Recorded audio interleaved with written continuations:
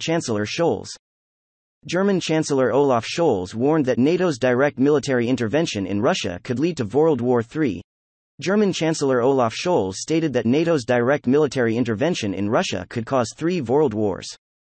Answering the question about the allegations that Germany prevented the delivery of heavy weapons to Ukraine, Scholz stated that direct military intervention by NATO in Russia could cause the Third World War.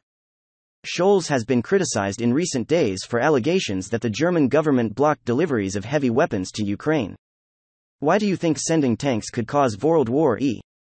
Scholz answered the question as follows: there is no rule that Germany will be a part of the Ukraine war. Keeping NATO out of tension is my top priority. This is why every step is important, it must be taken carefully and in a coordinated manner.